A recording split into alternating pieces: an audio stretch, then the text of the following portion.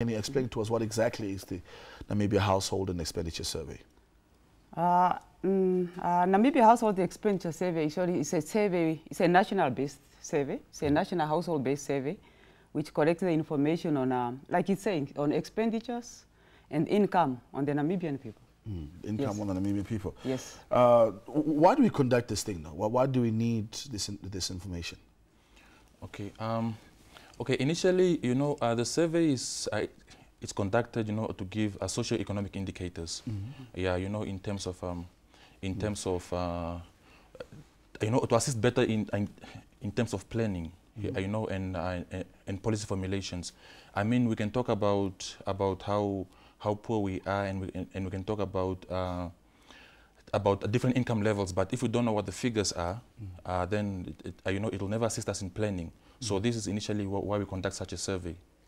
This is going to be the all right. Go ahead. You want to add value? Actually, just like Delson says, it's really to produce evidence-based planning information. You know that when we are planning, we need more evidence rather than just planning out of the air. That's really the main purpose of the survey, and then also to update the information, because we've been doing that survey for the past years. So we just need to, we do it every 5 years.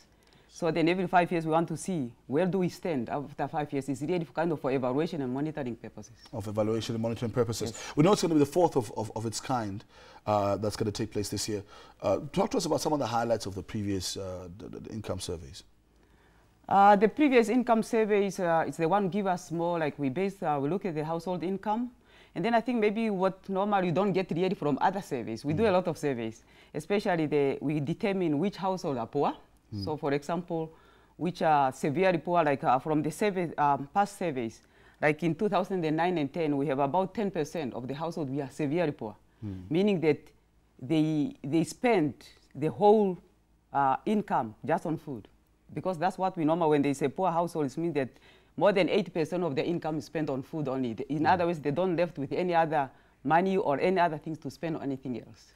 So that's one of the highlights. And then also one of them, I think the key, one of the indicators is the Gini coefficient. Actually, it's a statistical measure, which check how the income is distributed, whether it's equally distributed or unequally distributed.